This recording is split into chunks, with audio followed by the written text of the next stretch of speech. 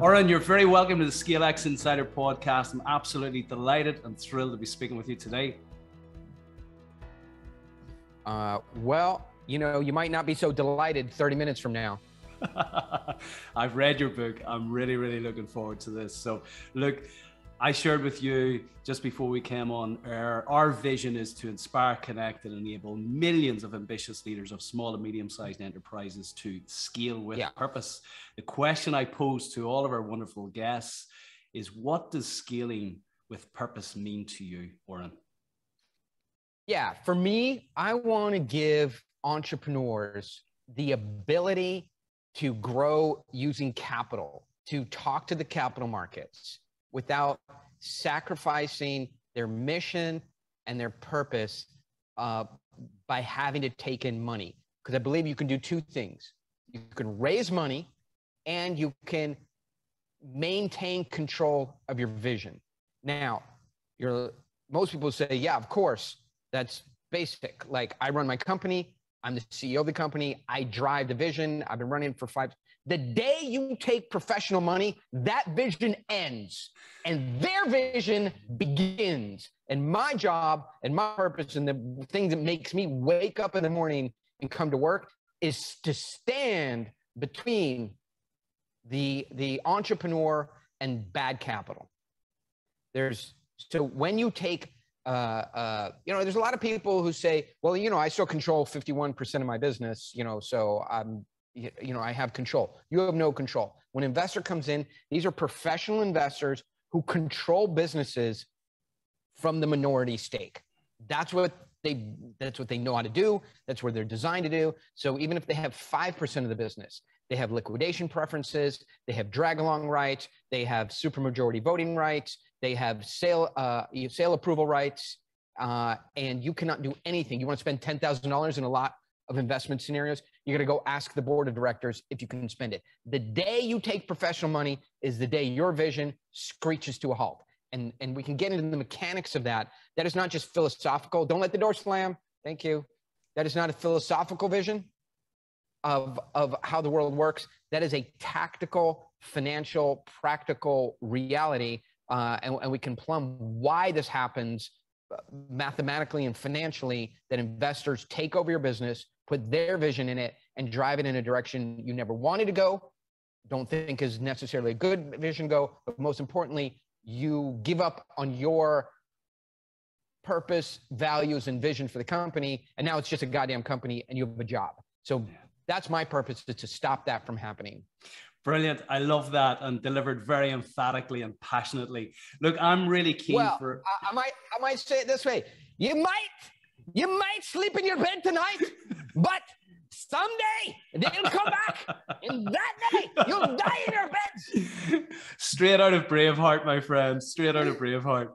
I'm really keen for us to have a mini masterclass on your strong framework, your strong method of pitching. Yeah. And strong, of course, is an acronym for setting the frame, telling the story, revealing the intrigue, offering the prize, nailing the hook point, and getting a decision. So, and I love this book. And you explained something right at the outset. And Professor Damien Hughes, in their very first season, leaned on the work of Professor Paul MacLean, I think it was, and described the triune brain system. And you mentioned this, that we don't pitch well because there's an evolutionary flaw in our brain, a wiring plug in our hardware that we must understand and learn to deal with if we're ever going to pitch successfully.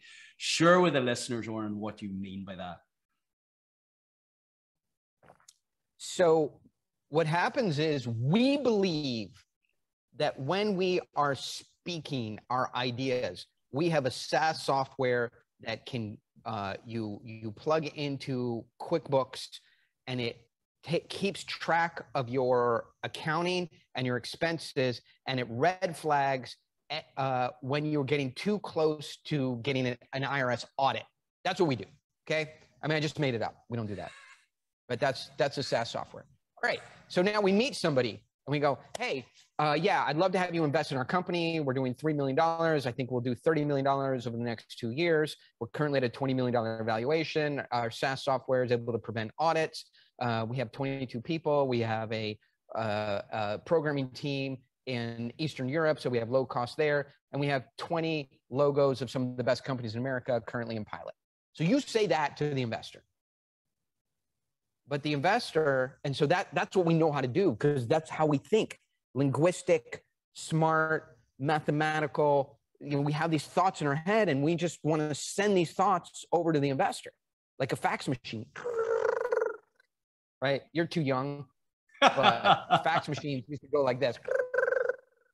And then the other fax machine would go like alien speech and go, and then the fax machine would talk to each other, and the fax would come over, and then it would download on the other side, and you're like, oh yeah, here's the order form, right? So that's the paradigm. That's how we think it works.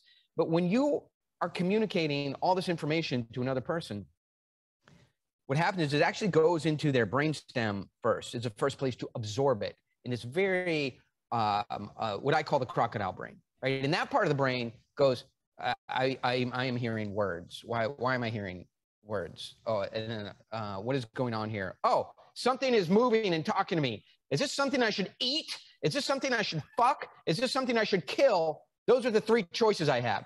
And you're going, and the SaaS software and they're comparable as a public company, and we have a relation with Intuit, and it's going, yeah, I better fucking kill it. So the first part of the brain to begin interactions with you is not prepared for the things that you were starting to say. What it's prepared for is, does this affect me at a survival level? And so practically, we're not evolutionary prepared to introduce words about low stakes things like a business investment at a high stakes level. So in evolutionary terms, high stakes things are physical: eat, fight, kill, mate. And everything else really is not that critical to the mind, so it tries to block it out. Then the next part of the brain your message gets to is the midbrain, and the midbrain is concerned with status. Is Brendan a king, a lord, a medical man, a soldier, somebody of high status, or is he a valet, a janitor, a gardener? Not to be cruel to people who have those professions. Those are low status professions. Status is made out of celebrity, it's made out of wealth, and it's made out of power. And that's where status comes from. So is this somebody with celebrity? Is this somebody with wealth? And is this somebody with political power? No? Okay, fuck off, right? Because the neocortex, which is the third part of the brain that you want to talk to, it understands SaaS software, 20 customers, growing at 25% year over year, CAC of $1.2, which is 20%. That's the neocortex. That part of your brain, evolution from an evolutionary standpoint, has a rule, and it says, do not send me any information about a problem I've solved before, a problem I can guess the solution of, or a problem from a low status individual. I do not want to work hard on easy problems. So if your problem has no stakes, you're a low status person, and the problem that you're talking about looks easy to solve, no chance somebody pays attention to it. That's what I mean. I love that, and it's the first time that I've heard or pitching articulated in that way, in terms of we're sending information that's been processed through or filtered through our neocortex, but it's actually being received by the croc brain. And ultimately what we're trying to do is open PDF with Microsoft Word, and they're just not compatible. Yeah. And the content, all the beautiful content contained in that PDF document is never going to be opened or received by the Microsoft Word software. And that just made so much sense to me. So let's get into this then. How do we, using the strong method of pitching, how do we get the croc brain to process the wonderful pitch that we have? So if we can dive into each of them. So setting the frame, begin with. Set the frame. Frames. I think you have to read the book to understand frames. It would take us a while. it's written as that one chapter took more time to write than the rest of the entire book. Yeah. Frames is a complex subject. But you understand the term because you have a time frame, right? You have a window frame. So frames focus a view of something. Now, we had an office not far from here, and it had two windows. One window was overlooking, one side of the office overlooked the ocean, right? And the beach, and you could look out the window and see girls running around in bikinis and people surfing and literally whales dancing in the waves and dolphins, right? That's the side my office was on, by the way, my company. Lucky right? man. Micah's office was on the other side, right? And he looked out his window and he got to see the 5 freeway and a bunch of buildings under construction and some gravel yards and unbuilt, mainly the freeway. So the largest freeway in Southern California. So that was his frame, right? So we're looking at the same thing through a different lens. So in frame control, you're changing the lens from how somebody sees something. Now, if you want to make this practical, I think that the first thing you can do is to change the lens is to make the buyer or the investor understand that this is a high stakes conversation because they're coming in with a frame. I'm going to learn some stuff. I'm going to sit here, ask a couple questions, take some notes, go back, make no decisions, take no risk, probably not even do any interaction other than satisfy my needs for pricing information. So I can then go to the internet, I have with one option and I can find who makes this in China for free. That's my goal as a buyer. So we have to reset that frame. That's a low stakes frame. I'm going to get some information. I'm going to give as little commitment as possible. I'm going to walk away with great knowledge and no commitment, right? And so the frame I come in with is, hey, good to meet you. I'm very short on time, right? We have to get to a decision today on what we're doing together. Total frame reset. I'll give you a couple other frame resets that you can do and try and watch what happens when you change the frame. So Brendan, do you talk to investors, from now and then? I do. Okay. Ever had an investor in a big deal show up to a call on time? No, it's typically walking into a room with a room full of them and lots of eyes looking at you. Sure. Great. So I'll give you the reset for that. Let's just talk about a call because it's an easy one. If you're going to talk to investors that are big relative to the size of your company, they come late. 4 to 8 minutes late is about, the measured average we have. They'll come, up to 15 minutes late. One thing they will not do is come earlier on time. So this is what I developed the frame reset. So that frame is your time is not valuable.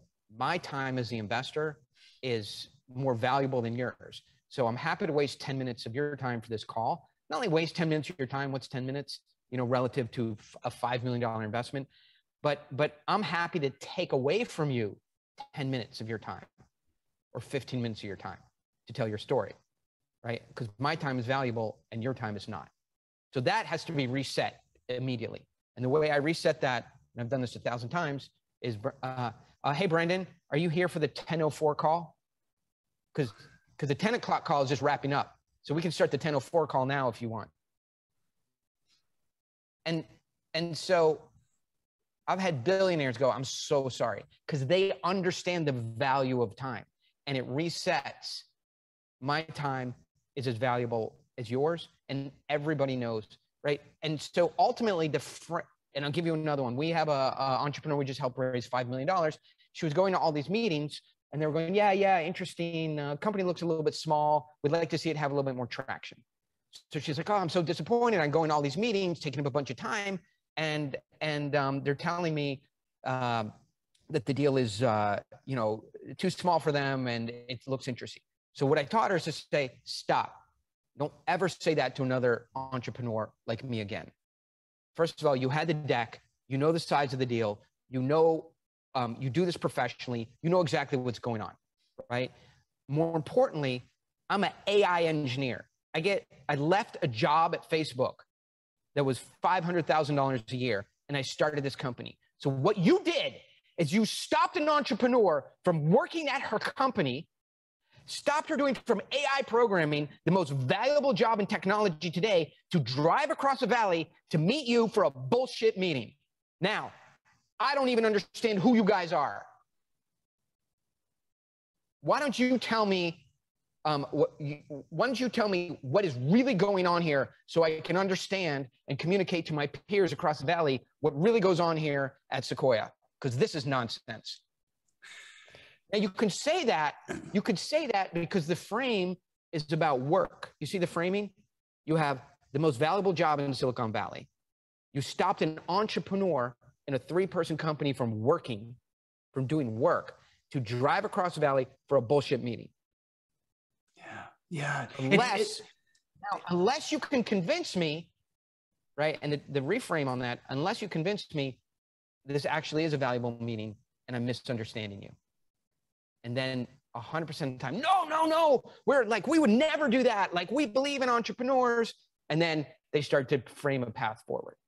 These are all frame resets, right? You don't live in them, right? Then that space is gone and you move on. A frame reset is like a fire and forget missile, like a Stinger, right? A Stinger is not an AK-47. You know, you don't carry it around for 3 days. Stinger, you load one, then they throw it away, and then you run forward to your next objective. That's a frame reset. Okay, sorry, where were we? Framing. Yeah, and that, just before we move on, Oren, that takes a huge amount of confidence to, you know, if you think of the listeners to the ScaleX Insider podcast, for many of them, they may be approaching a pitch for the first time. This is all new to them to go and raise capital to scale their business. But let me make it easy. Okay. It's not confidence. I do not teach confidence. I get entrepreneurs who are from India, bad accents, hard to understand. They're not hard to understand in India, right? They're hard to understand here, you know, because they're fresh off the boat, or Chinese guys, or when I go to China, I'm hard to understand, right? It's not a cultural thing. So I have them come in. It's not that we teach them confidence. It's we teach them how to focus on the deal. Here's the one thing we teach them that gives them instant confidence, because they're shy about their accent, they're shy about their appearance, they're shy about their heritage, they're shy about their ability to communicate, they're shy about the look of the deck, you know, because they're not experts in that, you know, but they have a great technology. And here's how I give them all the confidence in the world. Capital is a commodity. Money in a customer's money is a commodity that is available anywhere. What you have is valuable. So the investor needs great entrepreneurs, decent companies, and good markets to invest in. That is extremely hard to find. Capital is available out of an ATM machine. You get it from your uncle. There's 50,000 angel investors within 100 miles of where you, the listener, are today. Capital is a commodity. What you have is valuable. Once you reset that frame in your mind, you don't need confidence. You are just working from the economics of supply and demand, right? And you are, so I recently bought a motorcycle. Have you ever worked with a car salesman, you know, not in the pandemic, but before the pandemic? Yes. Right? They work pretty hard, right? I mean, if you walk in a car lot, you know, 10 years ago, in 2008, 2010, and you go, hey, I'm looking for a car. I have no money. I'm just looking around. I have no money. I don't have a job yet, but I'm just looking. That guy will spend 2 hours with you trying to sell a car, right? Working hard to get a sale. So that's why, because he has more supply of time than he has demand from buyers, right? Supply and demand. More supply of time than demand for buyers. So he'll spend an hour, 2 hours with you trying to sell you a car. I bought a motorcycle not long ago, you know, during the pandemic. Find the last one in America, Kawasaki ZX-10R. I called the salesman. He's like, yeah, I have one. He goes, what? The MSRP is $18,199. $18,000, $199. He goes, what do you want to offer? I go, well, I don't negotiate against myself. I mean, I'd be willing to offer you MSRP, but, you know, I'd like a discount because typically. So he puts his hand over the phone and he goes, hey, Jim, do you want to even talk to this douchebag? Last one in America. So I'm like, hey. So I don't like being called a douchebag when I'm trying to, you know, spend $20,000. But because of the economics of supply and demand, I become a supplicant. I'm like, hey, I'm not that bad. I'm defending my douchebaggery. Hey, I'm not that bad. I apologize. Look, what do you think is fair? Right? And he goes, it's not that. He goes, listen, man, I do 24,000, right? MSRP is 18,000. Economics of supply and demand. So I go, listen, that's fair. I'll take it. Right? And that's how I negotiated supply and demand. So when you believe that capital is a overwhelming resource that has high supply and that you and your company is scarce and in high demand, which is true, then you don't need motivation. You just need to reflect the economics of supply and demand with your time. And so lots of things, when people start getting off, give you another perfect example of frame control. You're working with a buyer or an investor, right? And they go, hey, the specifications of your unit that you sell are, you know, seem to be like quite incredible. You're like, yeah, you know, we have an incredible technology. Well, you know, it seems like better than anything else in the market. Yeah, dummy. That's like why we're here. We have a better solution than what you have today. That's why I'm spending my time to show you what we have. I have other things to do with my time, but we have the best one and it's to fit for solving your problem. And then they always go, listen, I have some technical questions. Can you really process at 0.01 microns, you know, at 20,000 bits per second with 2 parallel outputs, right?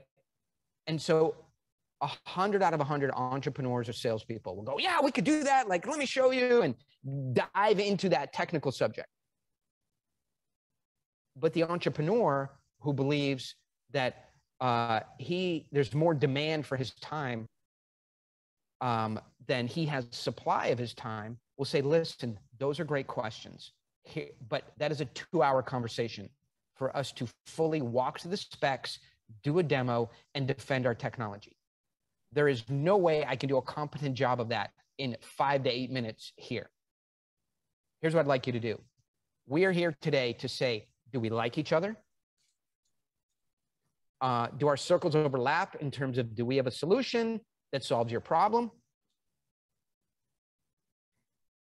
And as much as you're evaluating us, we also have to leave some time for us to evaluate you, because we're choosy about who we work with. And in fact, if you gave me a $250,000 contract today and signed it with wet ink, I'd give it back to you and say, we're not interested. I don't know enough about you to take an order. So here's what I suggest. You suspend disbelief that we produce these specifications as advertised. Microsoft is an investor in us. Like, they have a compliance department. I mean, it would be the biggest problem in the history of the SEC if we couldn't do this. But suspend disbelief, we actually do this.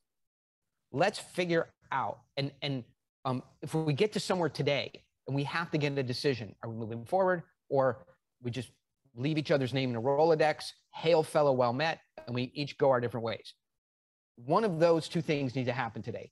You go back to the coal mine, you take your problem.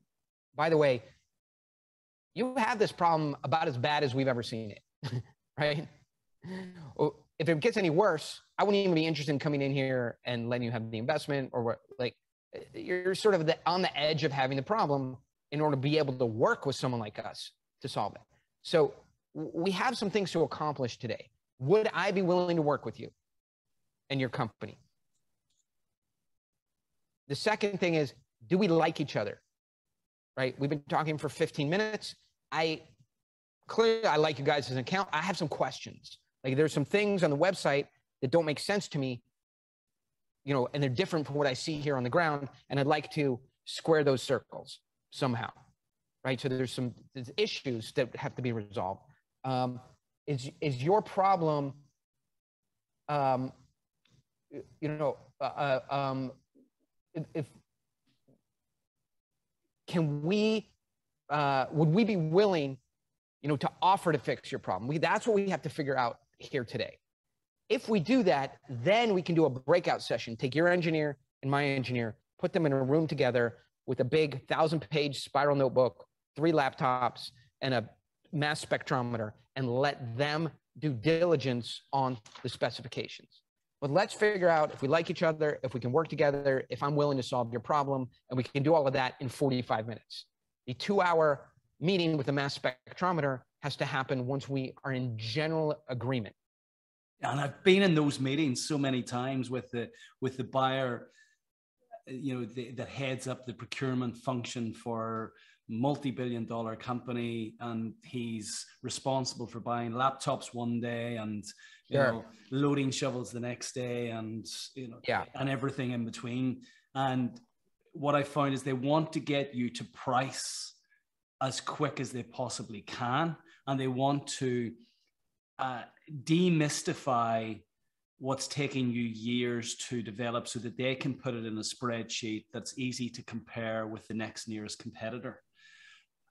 What we're saying here is this is about not allowing them to take that frame, but for you to control the frame. I've been there. That requires a huge amount of confidence, especially when you're talking about multi-million-dollar projects, and the procurement time could be anything from, the lead time in these can be anything from 3 months to 3 years. And when there's that level of desperation to close this out, what do we do around even our own psyche or on our own mindset to get us in a place where we're indifferent? We can, we're literally prepared to walk away. Let's role play here. I'm the seller and you're the procurement buyer. All right. So Brendan, we have, we can meet your RFP of 10,000 units.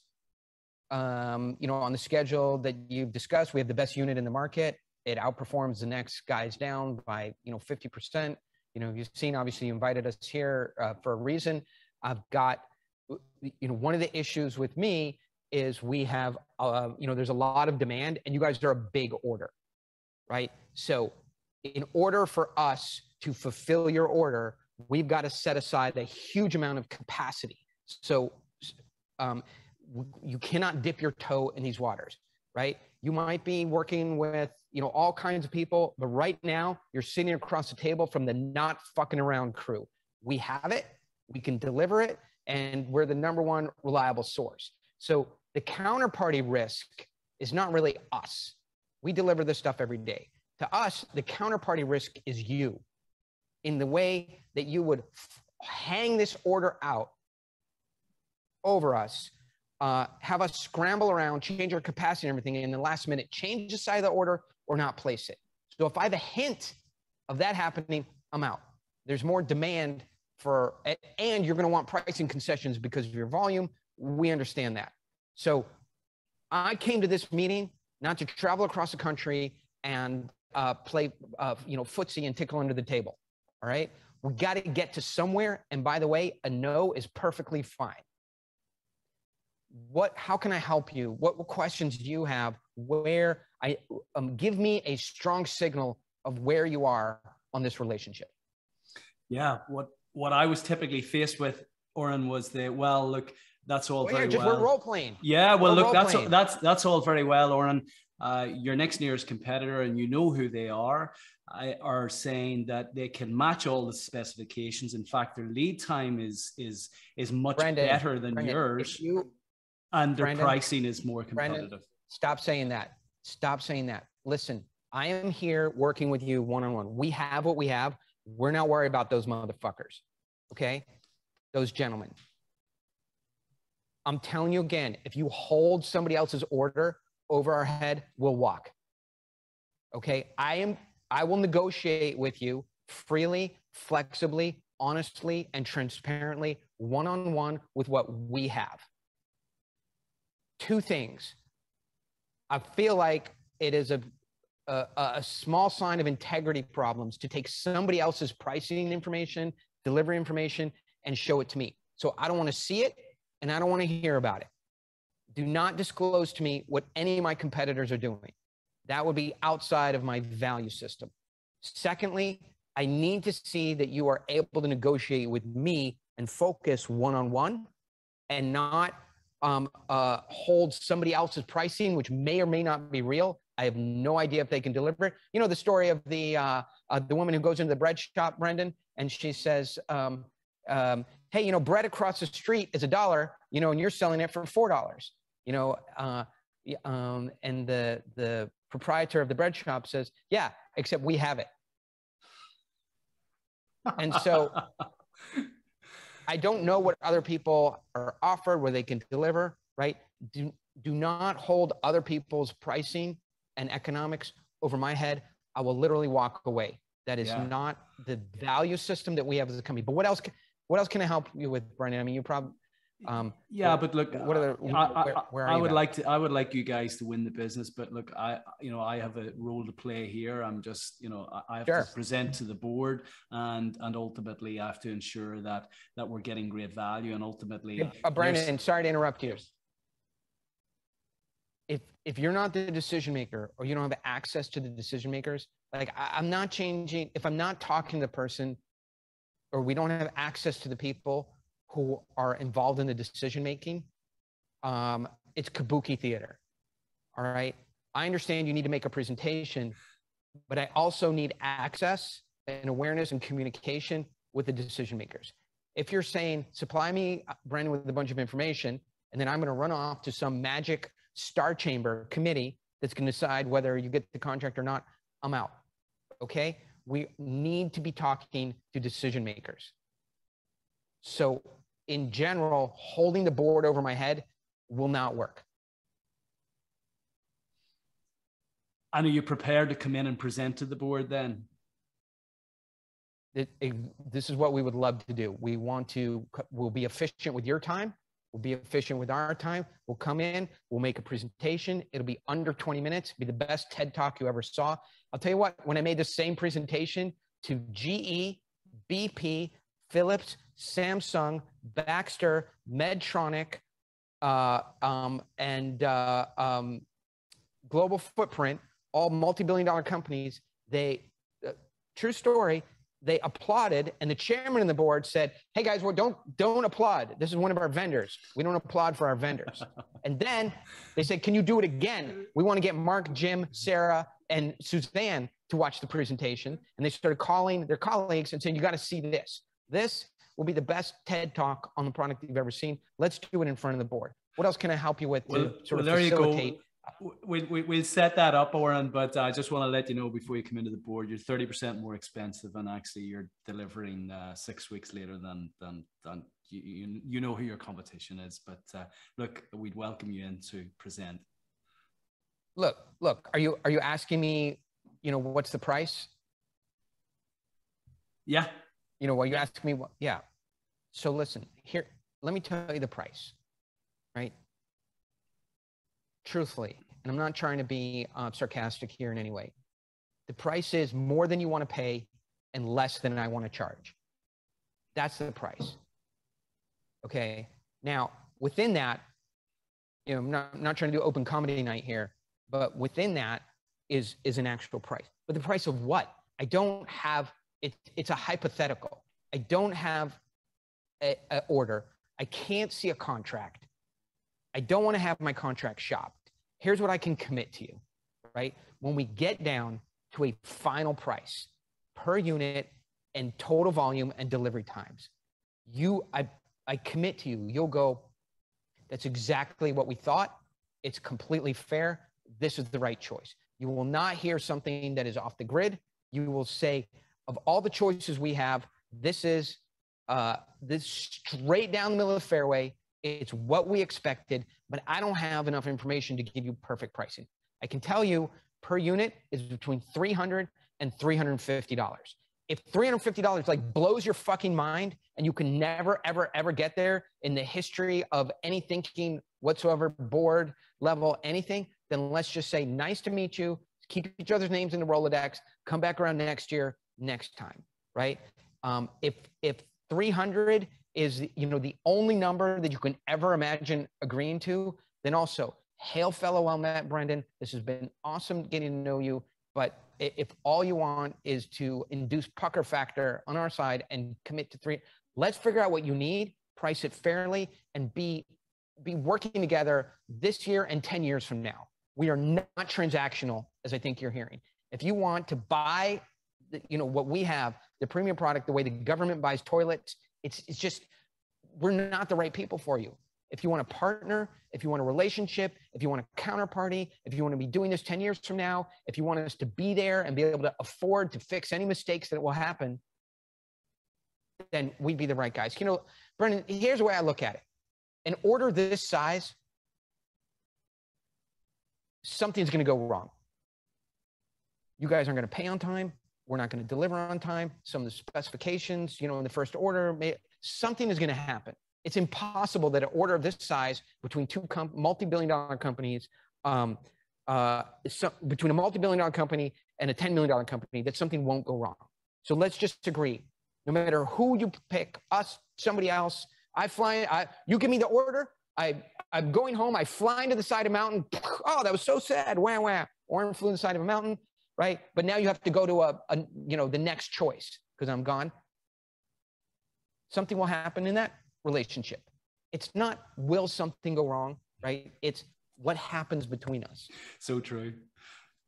And until we get there, and we get on the other side of an irreconcilable problem, succession style, where we screwed something up 100%, right? And we're at fault and you're mad and you call me up and say, hey, Oren, it was supposed to arrive yesterday. It's not arriving the next week. I'm super mad. And there's nothing I can do to fix it. And sorry won't walk the dog.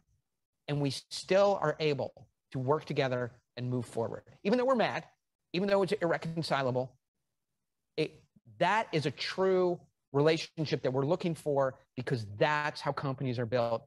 That's how orders are delivered. That's how businesses are done.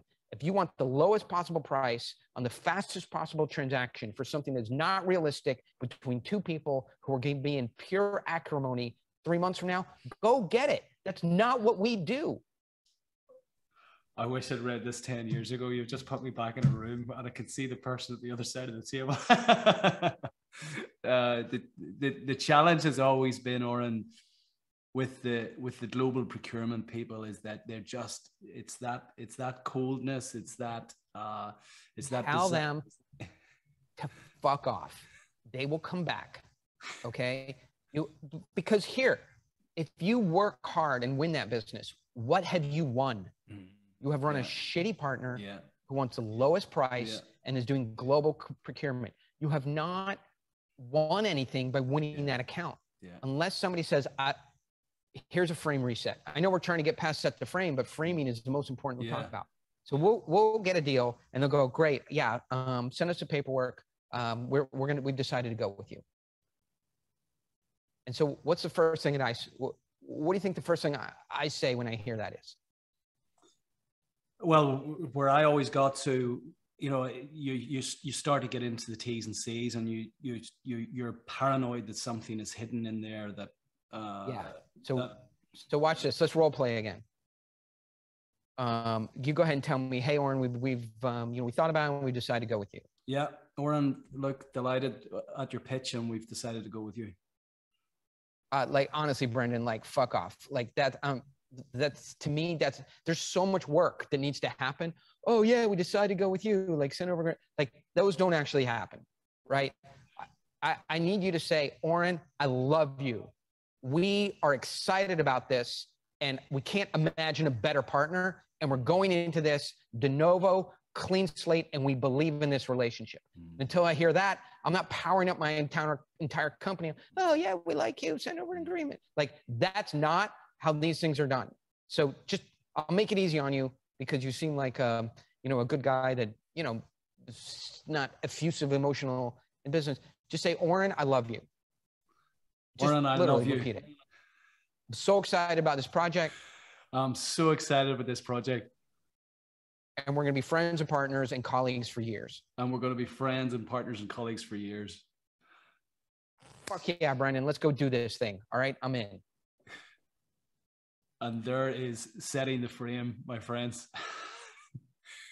Yeah, I mean, this has always been the most challenging aspect of business, and certainly when there's pressure on winning business, when there's pressure on, you know, nursing and coaxing that customer to the point where you're about to close. And, you know, so there's a psychological piece there, Oren, where, you know, when you've invested in the relationship, and certainly when we were selling multi-million-dollar projects, and, you know, it takes a long time, and you've invested emotionally, you've invested time, money, emotion in that.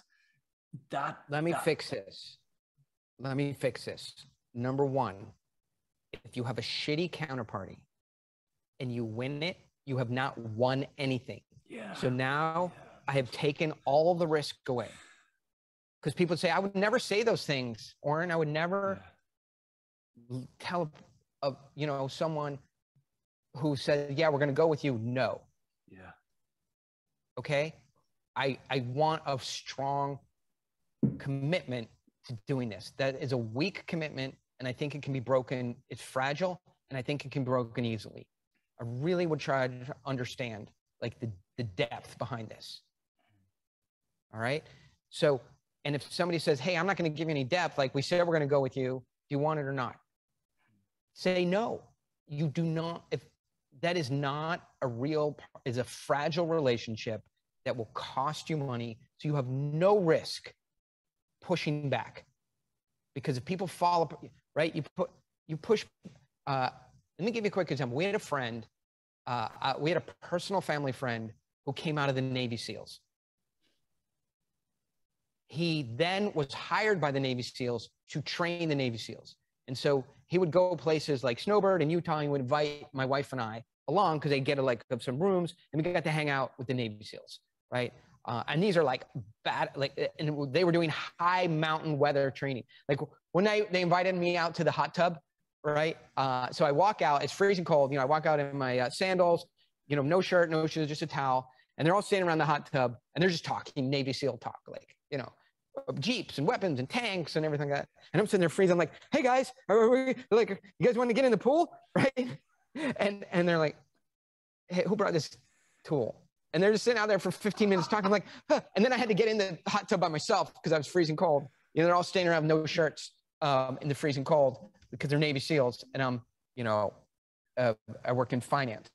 So then eventually, but where this is going, eventually that guy, we used to do something twice a week with him and his wife, my wife and I, right? And I called his phone and just like really weird. And we never heard from them again. Poof, popped smoke, right? My wife was best friends with his wife. He and I used to ride motorcycles and hang out and do beach walks and runs twice a week. Poof, gone. So in my mind, I was like, what did I do to offend this couple, right? That they would just never, best friends that would never talk to us again. And then I was talking to another Navy SEAL, and he's like, do you think, Eric, like you like said, you took the last beer? And he's a Navy SEAL out of Afghanistan, out of Iraq, lived in the dirt, like, you know, had to pee in his own pants for, you know, days straight with no food. And you like took his last beer and he never talked to you again, right? It wasn't you, right? These relationships are not so fragile that you know, didn't return a call or took the last beer or showed up 10 minutes late, that a fucking Navy SEAL who has lived through the shittiest shit that shit ever had is like, I'm mad at you. They were in some program and their time here ended and their cover ended, and now they're somewhere else. And that's how they live, right? So the takeaway is, if you poke at these relationships and they fall apart, they never existed for real in the first place. Yeah. So if you say to someone, the way I always test this is I listen to what people are saying, and then I look at their homepage of their website. And 100% of the time, there's something on the homepage that doesn't foot square with what they're saying. Hey, Brendan, you said you're the #1 protagonist, advocate for small to medium enterprises, right? You know, on the website, except for you know, the whole podcast is about something that would help small businesses and not medium enterprises. I can't really square what you're saying on your website with what we're doing in person. Help me bridge that gap. Now, if I said that and I thought our new relationship that's an hour old would break on that premise, then if our new relationship would break on that simple question because that was too tough for you to handle, right? We were never going to have a good relationship anyway. So how important is understanding your values and living your values in terms of making that decision, whether there's alignment in this relationship or not? Is everything, because then now we're moving in the next chapter. If you cannot do this, if you cannot stand up for your time, if you cannot reframe the value, if you cannot honestly talk about the economics of supply and demand, if you let somebody push you around on price, if you let somebody hang over your head somebody else's offer, okay, then you are framed as a low status individual. And now you have a high status person talking to a low status person. Status is everything. Until the buyer or investor perceives you as a peer, he will not make a fair deal. I'll say it again. Until the buyer or investor perceives you as a peer or even a superior, he will continue to grind on you because he has control. Until you signal you do not have control, right? We are in a counterparty relationship, or I'm in control, you will continue to get ground on until the price is below market. Think about it this way. When you have low status, what you are doing is you're elevating someone to be powerful over you. When somebody is powerful over you, physiologically, this is not conscious, physiologically, they will do three things. One, they will take more risks around you than they would with a peer. Second thing, they will only see you as at a surface level, not as a person, right? But as a conduit to achieving a goal. And third is they will behave transactionally. So if they have power over you, and most people start like this, and they just move themselves to the low status supplicant position. So here you are, and for no good reason, you will say, "Oh, hey, no problem. We can start late. Sure. No problem. You came late. Down, right? Hey, we have a pitch for you. And hey, Brendan. Looks like we had an hour for the meeting, but looks like I only have 30 minutes. No problem. No problem. Okay, lower. Hey, interrupt me at any time if you have any questions. Oh, I don't even trust my own presentation. Lower, right? So we lower our own status for no good reason. We let the frame become, we are a salesperson. We're supplicating and trying to win your approval and your order. When you're trying to win somebody's approval, you put yourself in the low status position. When you're in the low status position, the other person is going to take risks around you that he would not take with a peer, and he's going to only see you transactionally, not as a long-term relationship. That's the reality of status. Yeah. And how do we ensure we maintain our status as a partner in this relationship so that the relationship is a 50-50, especially when we're pitching to senior executives of much larger companies? They know we're a 10, 20, 30-man company. They're turning over hundreds of millions, if not billions. And Micah, get over here. I'm going to show you how. Get over here. Per Micah. How old are you again? 24. He's a 24-year-old, calls 55-year-old investors and CFOs. Come on, camera here. Micah. All right, let's role play. So this would be a light space. Ring. Hello. I'm calling you. Yeah, you're calling me. Hey, Oren. Yeah. Oh, Who's this? Yeah. Hey, Oren. This is Micah from Intersection Capital. Okay. Hey, I don't think we've ever spoken before, but my managing director wanted me to give you a buzz, run a Series A deal by you, and then we can get sort of a quick yes/no. Sure. What's the deal? Yep. So real simple, it's a precision VR augmented reality hardware company. So 12 million capital in, 63 full-time staff, fully commercialized, revenues accelerating. Pilots and clients are with Siemens, Qualcomm, Johnson & Johnson, Smith & Nephew. They're already shipping to the dream list of purchase orders. I believe you're tracking in the VR space. I mean, of course you are, but wanted to gauge your interest in this precision VR company. Again, they're shipping every device they can make, and they're absolutely dominant in the healthcare beachhead, far ahead of HoloLens. FTM or 412 revenue will scale through 8 million, 20 million if the pipeline continues at current pace. Awesome. Thank you. I'm in. Send me the teaser. So what you just saw there is a 24-year-old talking to a 55-year-old as an insider, as a peer. Yeah, I put him on the spot and everything like that, right? But did you hear any low status? I'm a salesperson. No. I'm in your industry, right? I have a deal which is in alignment with you. This is what they have. What do you want me to do? It is talking as an insider, not as a salesperson trying to win approval for a contract. So here's the secret. You talk to these, CFOs or purchasing managers in the same way that they talk to themselves. You don't talk as a salesperson.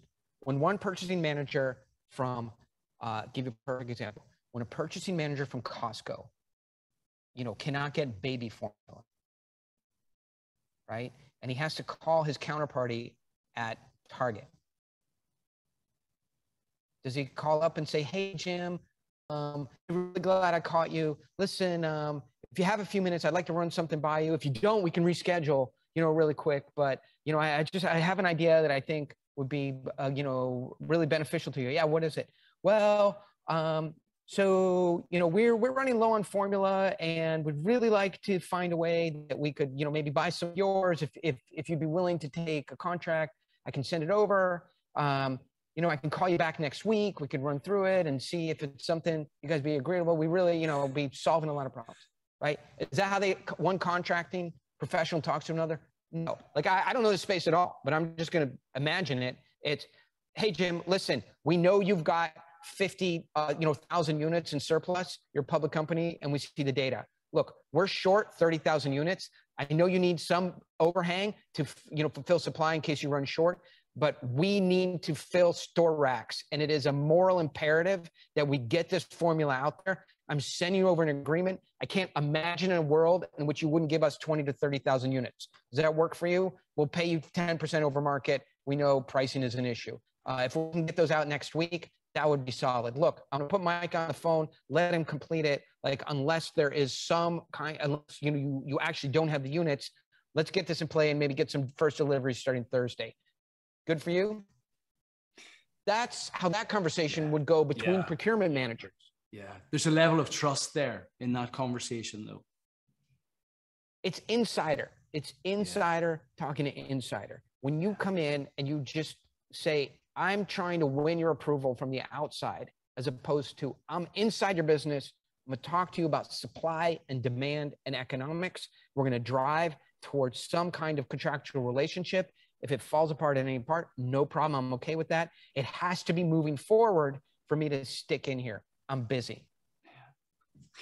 So clearly frame setting. This is the contact, but this is status. Yeah. Right. If you come in as a supplicant, you'll be framed in the low status position. Yeah.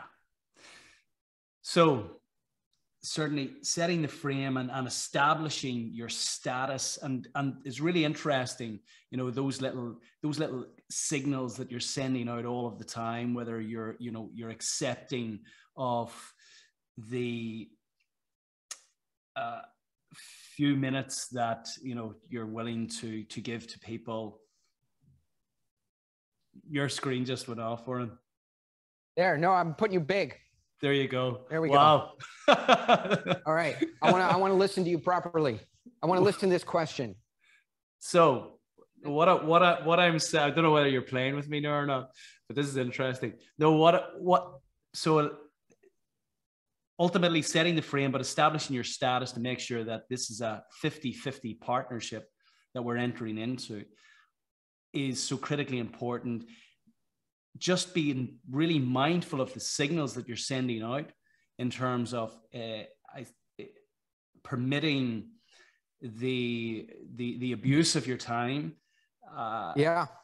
The little signals that you're sending out around somebody maybe not listening to your full presentation, maybe them having to excuse themselves some part way through. All of those things are so critically important in terms of actually maintaining the status. So anything else practically we can do to, I suppose, remind ourselves as we're going into those meetings in terms of maintaining our status, to maintain this 50-50 relationship? Here is the framework. This is the language I would give you. Brandon, I'm glad we got together today. I'm really excited about meeting you. You would be one of our most important accounts if we decided to work together.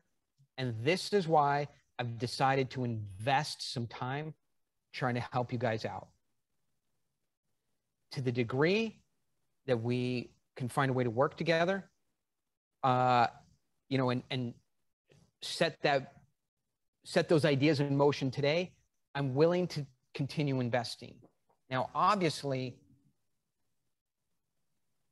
you're trying to solve some problems in your business. It's something that we do all the time. And I'm happy to contribute some time, some energy to helping you figure out how to solve your problem. Now, I think it goes without saying, I'm not going to work harder on your business than you will. So this is not a situation, clearly, where we sit here and I go, these are our features, these are our products, this is our value proposition, this is our pricing, this is our discount. And you go, yeah, give it up. You know, what else can I get? What else can I get? What else can I get? You are going to be contributing, obviously not those things, those are things we know how to do.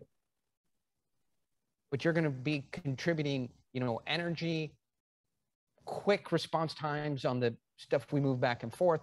I've done this 1,000 times. I know what somebody looks like when they're actually trying to solve their problem and are in partnership to make their business better. I'm not going to work on your business harder than you will. I will work on it as hard as you will. Okay? You guys got yourself in the position I didn't. We don't have these problems. Our accounting system works fine. Yours doesn't. Not a criticism, right? But it needs to be fixed. It needs to be fixed professionally, you know, and the program needs to be funded correctly, but we'll be there to make it happen. Right? And so the last thing, Brendan, is as it's super important to spend some time today for you seeing our product, how we do it, who we've done it for, the features, the benefits, the timing, the costs, all of that. And you need to spend some time here evaluating us. That's why I came. That's why we're working together today in the hour that we have, tick-tock, because I have to bounce at the end of the hour. But we also have to leave some time for me to evaluate you. So as much as you're evaluating us, we're also evaluating you.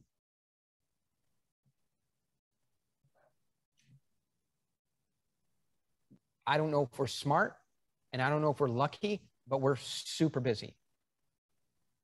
And what comes hand in hand with that is we have the luxury of being choosy about who we work with. So let's have some fun. Let's work together today.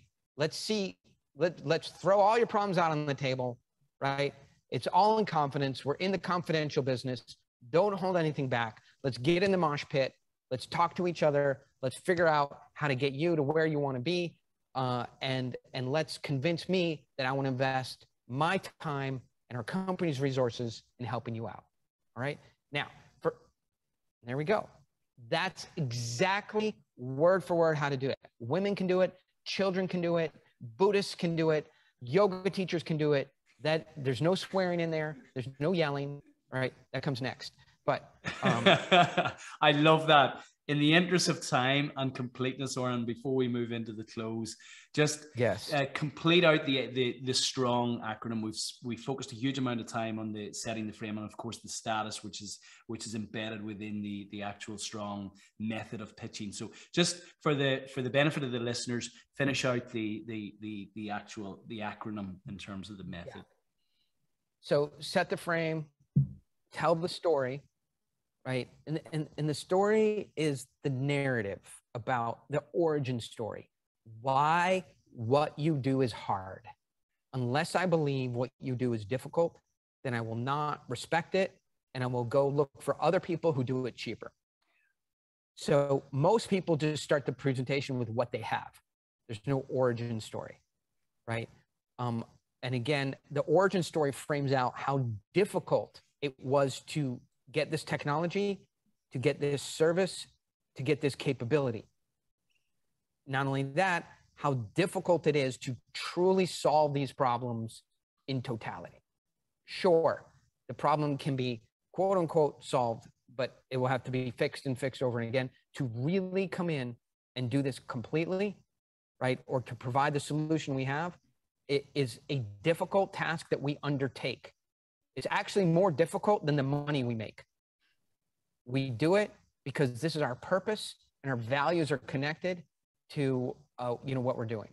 And so the good thing about that is if we price it wrong or we overcommit, we don't stop when we're tired. We stop when we're done because we believe in what we're doing. We're not selling used cars. And if we were selling used cars and we were purposeful about it, and the car didn't work, we would take it back or we would fix it because, right? So this is something we believe in. So that has to happen. That's the story, the origin story, why this is hard, right? So set the frame, tell the story, reveal the intrigue.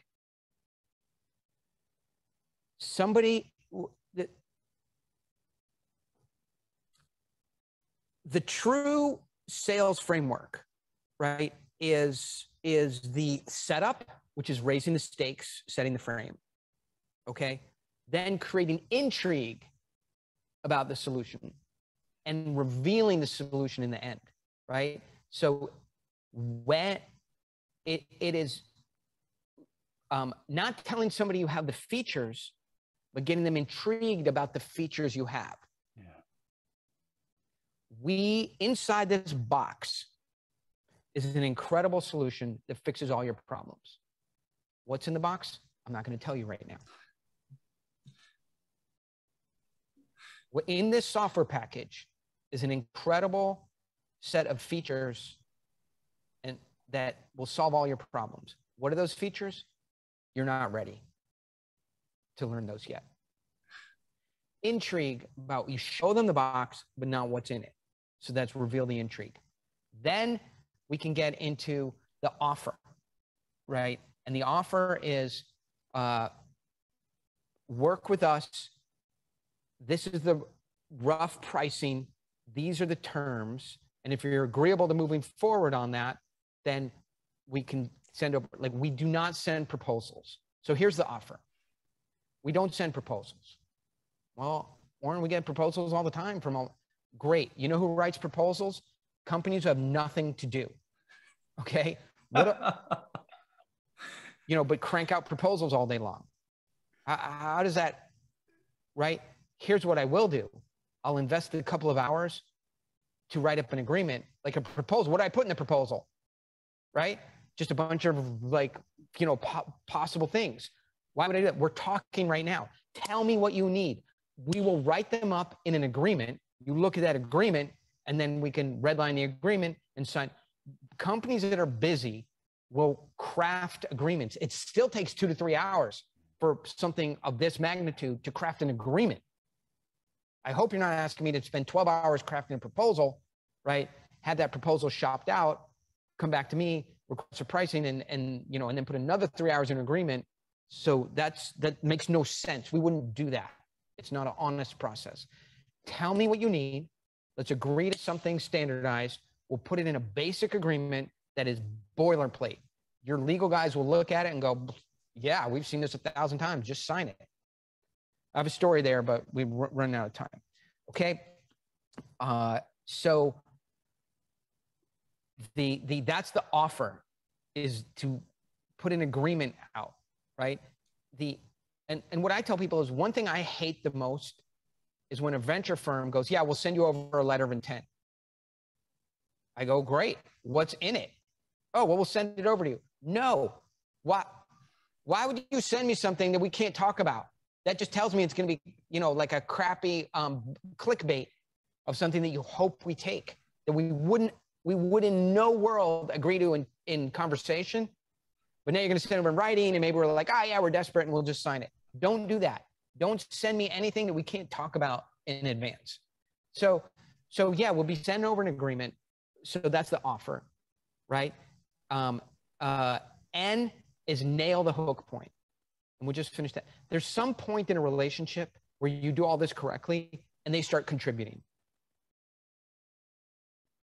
That's the hook point, where you are no longer setting the frame. They are in your frame and participating in it. So you have made the sandbox. And now they are free to roam. You no longer have to do frame control. There's no control. There's no sales mechanisms. There's no gamesmanship. There's no brinksmanship. There's no nothing, because you have created a sandbox, and now they can run around with all the little toys and buckets and things in the sandbox, right? So once mom gets the kid into the sandbox, she can eat a sandwich and talk to her friend and not be watching him the whole time, because he's in the sandbox playing. Don't have to, no control. And now we've got So true that's the whole 50-50. point. Now it's true 50-50. You guys are working together and you don't have to worry about any control mechanisms at all. And then, so that's nail the hook point. It's sold or done when they are inside your frame and contributing. And then finally is get the money. And I would just say this, because I'm getting tired. Between the dock and the ship lie many a slip. So true. It's probably Irish. So true. I would be surprised if it wasn't. Yeah. That is so true.